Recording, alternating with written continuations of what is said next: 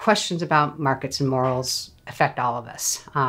In every aspect of our life, we run into these questions all the time when we're making a purchase, when we're deciding whom to vote for president, right? When we're deciding what to read or even what career to go into. Some of these questions are going to be really relevant for us as we think about this. Of course, many people, for very good reasons, see markets and free markets as a very good thing. They promote the values of liberty, the values of economic efficiency, are seen in many ways as the best way of promoting economic prosperity for all.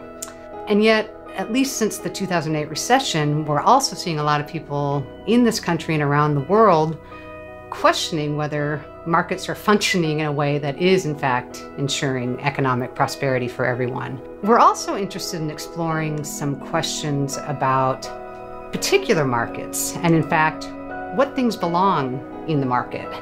And so you might think about things like addictive drugs, right? Many states in our country now are starting to legalize or decriminalize addictive drugs. But there's a lot of controversy about that. Do drugs belong in the market? Think about the sale of human organs, right? Some people advocate a kidney market.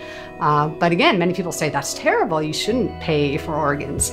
Sex, prostitution. So some of our topics this year are going to examine that issue. What things do and do not belong in the market. A third issue that we want to look at is the issue of corporate and consumer obligations in the market. So there's been a recent movement toward CSR, or corporate social responsibility, this idea that corporations have an obligation to do more than just maximize their profit within the constraints of law, but to go beyond it and to promote certain social goods. Some people think that they do have these obligations. Others think actually that will be bringing corporations into areas of our social life that they really don't belong. So that's one question about corporations, but then there's interesting questions about consumer obligations as well.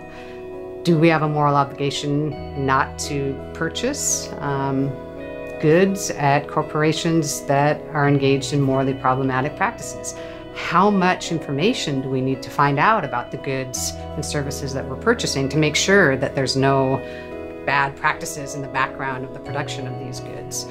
And so all of these topics are going to be on the agenda this year as we spend the whole year looking at a variety of issues about markets and morals. No matter what field you're in at this university, no matter what you're thinking about doing in your life, you're going to be able to find something of value in the talks and conferences that we have this year.